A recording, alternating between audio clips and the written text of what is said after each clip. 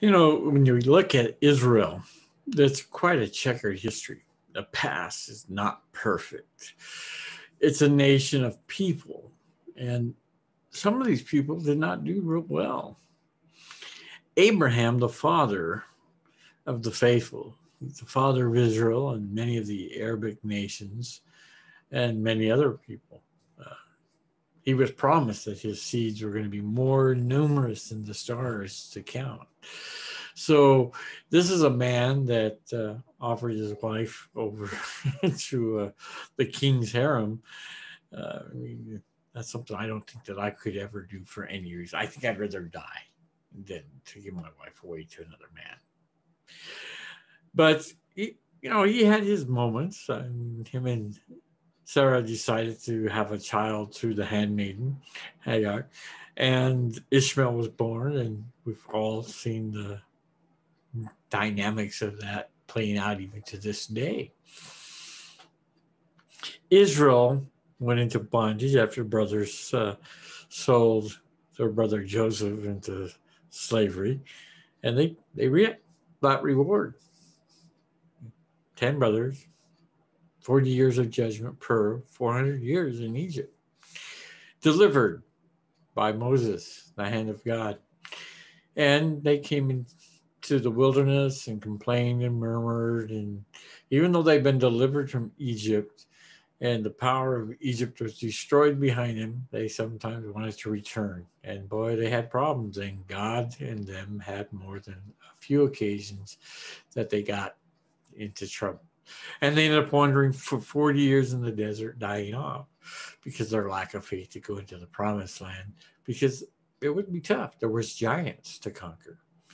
And then they get in and they conquer. And then the book of Judges talks about how every man did what seemed right in their own eyes because there was no king in Israel. They had no standard. Yes, God was their king, but they didn't recognize it.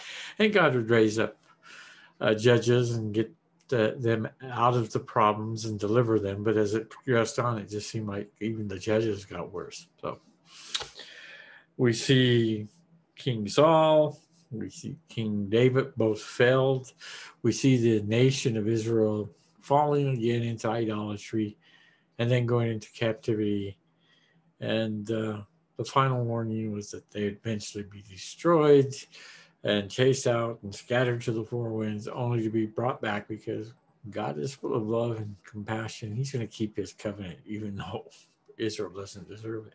And from this, Messiah would come, and as Gentiles, we get to come into the benefit of Israel. So we get to be partakers of all the promises of God that are yea and amen in Christ Jesus. So Israel and the church are tied together to the word of God and to what God has done through Christ Jesus our Lord. Here's the thing that we've got to grasp. All of this history, this Old Testament history, might seem boring to some people. My dad found the Old Testament dry. He loved the New Testament. But the early church didn't have a New Testament. They had teachings from the apostles who sat at Jesus' feet, but they also used the Old Testament to explain, because that's what Jesus did. He took and showed them from the prophets how Messiah must suffer, how all this was come together. So in the book of Hebrews, it said all this was written beforehand for our benefit so that we wouldn't get into the same trouble. And the examples and the warnings are given to us. Don't get into the same trouble. So as Christians, we come into the kingdom of God, delivered from the powers of the world of darkness. And sometimes we want to go back. Is that problematic? And sometimes we end up spending a large amount of time of our life wandering in the wilderness. Some people get to it quicker than others. Some have the faith of Joshua and Caleb and willing. The promised land is taking on those giants in our life, those things, those must be conquered, those mindsets and the appetites of the flesh and other things to be conquered and subdued, because Jesus Christ is Lord. He's our King.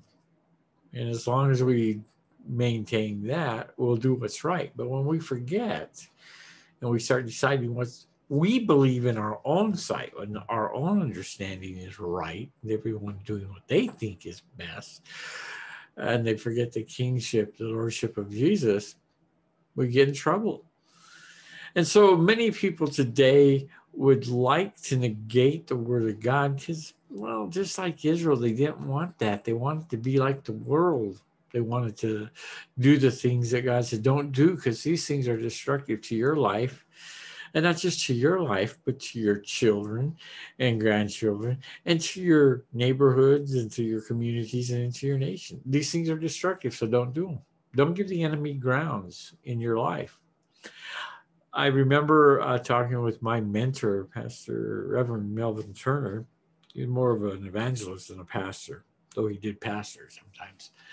Uh, that he found it interesting that so many Christians had sicknesses and problems, and God healed some, and others they weren't healed.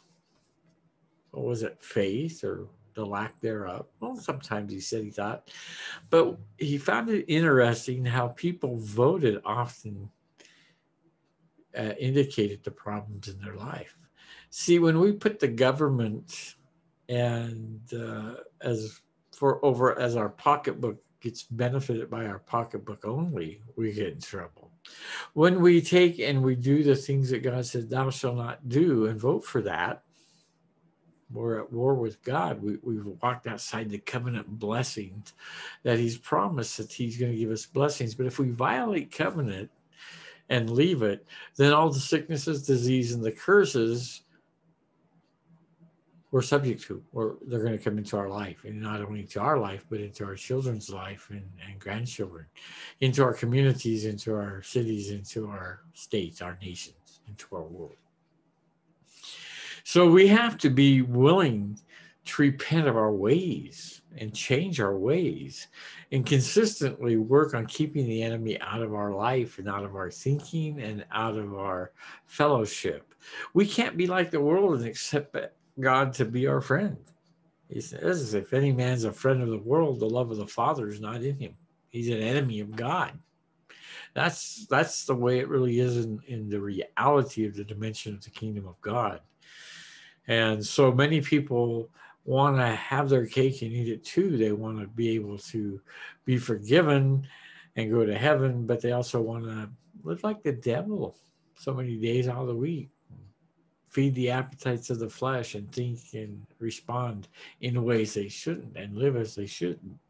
And then wonder why they're having the consequences with their spouses or with their children or their grandchildren are having problems, or all the things that are going wrong in church. Why is God not answering my prayers?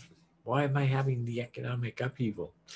So if we're often willing to say, okay, God, what's going on, and pray about it and look at the word, we'll often find that there's something maybe needing to be corrected in our way. Repentance is a correction. It's stopping what we're doing that's not right, okay, stopping it. Turning from it, turning towards God and say, I want to acknowledge that I've done wrong. And I want to repent of that. I want to forsake that. I want to denounce that. I want to turn away from that unright way of going, the unrighteousness of it, and turn to your righteousness in Christ and begin to walk in faith again in obedience to you. We forget the power of obedience. God doesn't want us to have to sacrifice. He doesn't want us going through religiosity. He says obedience is better than all that gunk and the religion and the sacrifices. And so as Christians, if we're truly his children, little Christ-like people, learning of Christ, learning what he's doing and how he does it, looking at the word of God and aligning our life to that instead of living in disobedience and rebellion. As we start maturing in the Lord Jesus Christ, and that's what we're predestined to become more and more like Jesus, to be conformed to his image, not be conformed to the world's image, but to the image of the only begotten, beloved Son of God, Jesus of Nazareth. So when we forsake that, we stop growing in that. We tend to go back to the old ways. We want Egypt again. We start complaining and murmuring and becoming rebellious and idolatrous. and violating the covenant, then we're upset when eventually the curses are coming upon our life because we've stepped out of the protective covering of the Lord and opened up the doors to Satan to come in, and we step out into his environment under his rule of rebellion and disobedience, the spirit of disobedience that works now in the children of disobedience. That kind of stuff brings about havoc in our personal life, our families, our churches, and in the world. Israel was powerful and was defeating the enemies, but one man chose to violate what God said to do, and Israel lost the battle. There was sin in the camp, God said, and God exposed the man and what he had done, and that man and his family had to pay the consequences in order for the whole congregation, for Israel to survive and be able to go forward, because it was stopped. It was defeated. See, that's what happens in churches. And we need to realize that when sin's allowed to abound in the church, we're no longer able to defeat the enemy, but we're defeated. And the enemy's taking advantage against us and our children and our relationships and our businesses and our work and our economics, and every area of our life begins to be challenged at some point or another. Now, that is not popular North American theology, but that's what's written in the book. And it was written for our example, that we learn not to do what Israel did, to know what the consequences for our actions would be. See, we brought up a generation that doesn't believe in consequences for our action. David committed adultery and had the man murdered, really. He was forgiven. Yay, we can sin like David now. We can go have adultery and murder and be forgiven. David repented, but there was consequences. The sword and bloodshed never departed from David's house. That was God saying, that's the consequence that's coming upon you and your house. And it happened from generation to generation, right up to Messiah, the shedding of his blood, which was good for us. But that was the fulfillment of the consequences for David's house.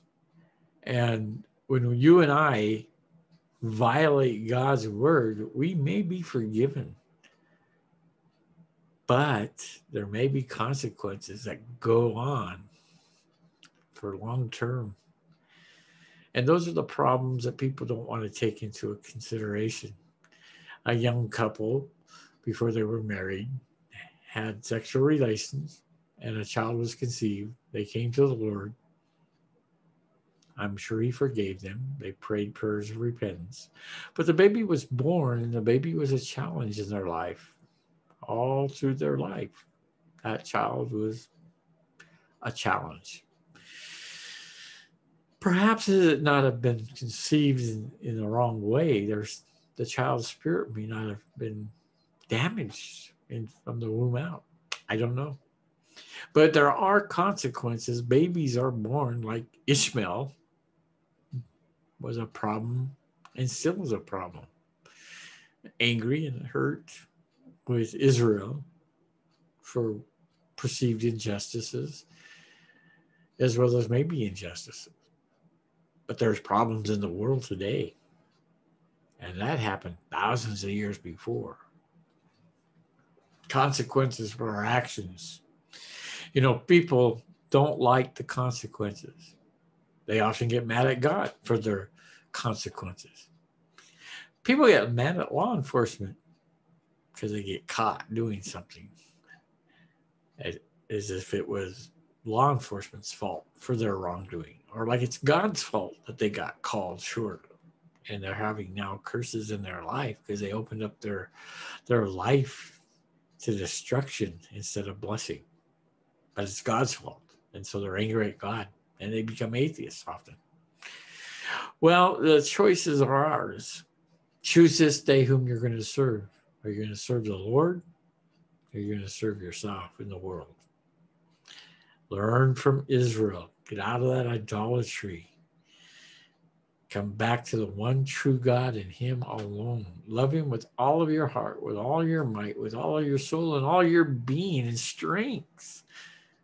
And learn to love others, even as you would like to be loved. And then you can fulfill the blessings of God's law that never have gone away. They're to be fulfilled in Christ, working in us. Christ in us, the hope of glory, working mightily. But see, He has to be king of your life. He has to be the Lord of your life. Can't just be Savior.